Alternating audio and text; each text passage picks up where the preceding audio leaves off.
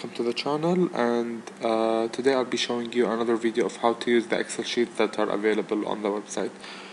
The Excel sheet that we'll be dealing with today deals with the protective put, which is a strategy that could be used to show how derivatives can be applied for risk management practices.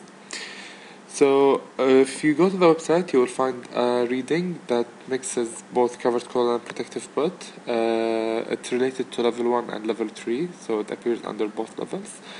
And in the reading, you will see that, let's just move on here.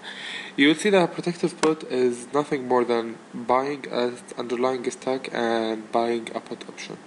So in general, a buyer of a put option who doesn't hold the underlying stock would be forced to, when the stock is exercised, to go and buy the stock and then deliver it to the writer of the put option. This won't be the case if the buyer has originally bought the stock already. And in this case, there is a limited downside potential and the upside potential is unlimited. If you want more details about when to use this strategy and specific points about how the strategy is used, you can refer to the reading that's on the website or that's posted in the link below the video. For now, we will move on to show you how the Excel sheet that's available under the Excel sheet level 1 and Excel sheet level 3 tab on the website can be used to value or to solve questions related to protective put.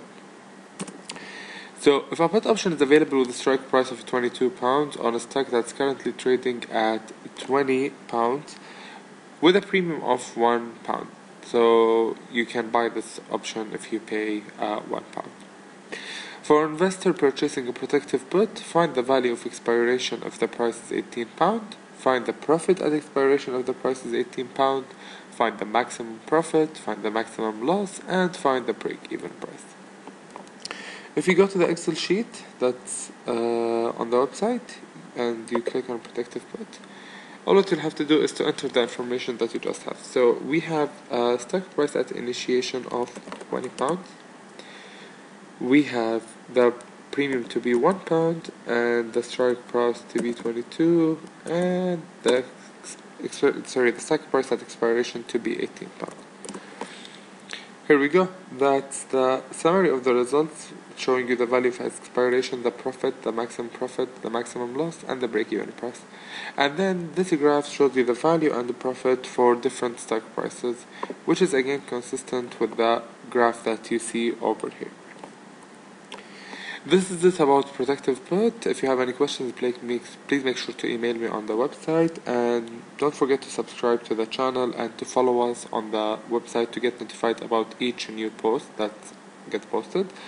And make sure also to follow us on all our social networks, Facebook, Twitter, and Instagram, to be able to participate in the daily CFA trivia. Thank you for listening and have a good day.